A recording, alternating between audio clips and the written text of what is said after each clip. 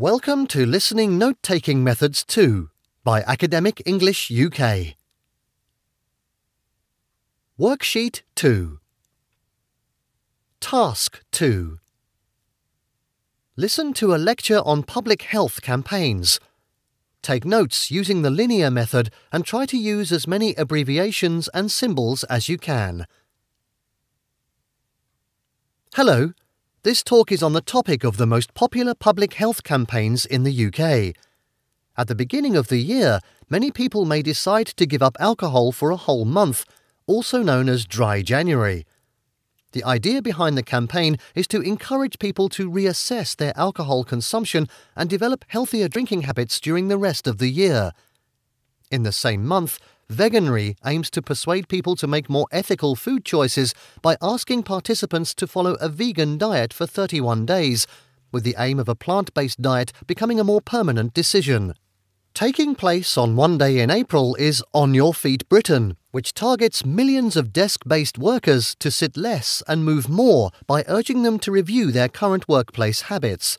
The long-term goal is to not only to become physically more active, but it is also hoped that motivation and concentration at work will increase. Finally, towards the end of the year, in October, is the campaign to give up smoking for a month.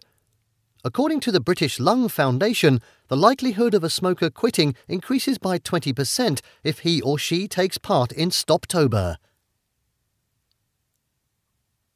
Worksheet 3. Task 2. Listen to a lecture on reasons for the decline in printed newspapers. Take notes using a spidergram.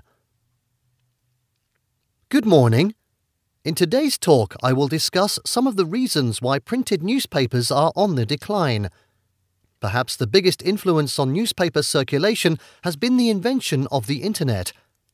These days, anyone, anywhere can find out what is happening around the globe with the click of a button.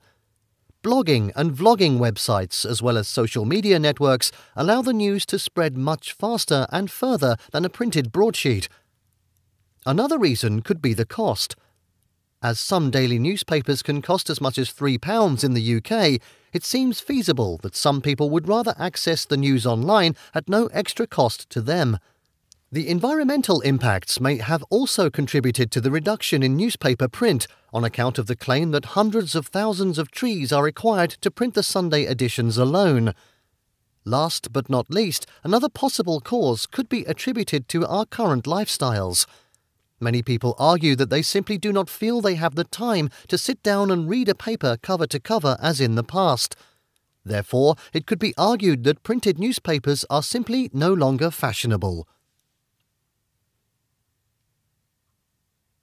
Worksheet 4. Task 2. Listen to a lecture on which factors influence our sleeping habits and their effects. Take notes using a table. Good morning. Today's presentation is about which factors influence our sleeping habits and their effects. According to the NHS, a third of adults suffer from sleep deprivation, mainly due to four main factors. Firstly, and the most significant factor, is stress. Stress, at work or at home, happens when our fight-or-flight response becomes heightened in everyday situations without relaxation in between. Because of this, the body becomes more hyped and, consequently, is more likely to develop anxiety and further stress. Moreover, a diet involving lots of caffeine and alcohol can affect one's sleep, as both of these stimulants can disrupt necessary deep sleep. Furthermore, as physical activity releases endorphins, which can help to tackle stress, without it we are less likely to be able to switch off at night.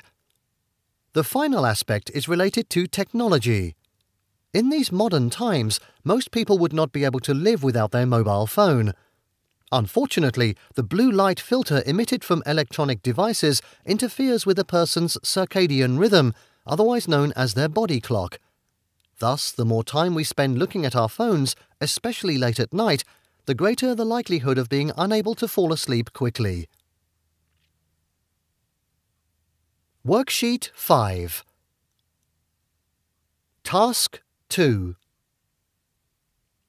Listen to a lecture on the impacts of bike lanes in cities. Take notes using the linear method and a table. Hello, and welcome to today's lecture on the pros and cons of bike lanes in UK cities.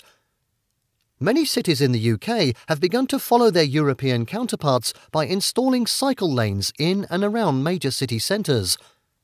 Although bike lanes in countries such as the Netherlands or Denmark have been well established for several years, in the UK it was only approximately 10 years ago that the first one was put in place in Bristol.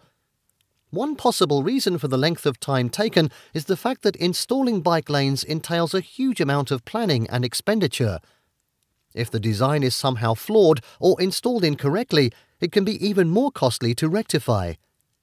As well as this, the design must not only consider how motor vehicles will be affected, but also pedestrians. It has been reported that accidents involving cyclists and pedestrians are not unheard of. Another issue with bike lanes is the impact they have on traffic. As cycle lanes require space on at least one side of a road, space for cars and buses is therefore compromised, which could lead to further traffic jams. On the plus side, having a separate place for cyclists to ride their bike makes it much safer for them and may even encourage others to take up cycling. Above all, cycling is a great way for tourists to explore a new city. Perhaps the biggest advantage of bike lanes is the potential to improve a city's air quality. With fewer cars on the roads, emissions of pollutants could be cut significantly. It is hoped that bike lanes in cities is just one of many practices we can adopt in order to reduce our carbon footprint.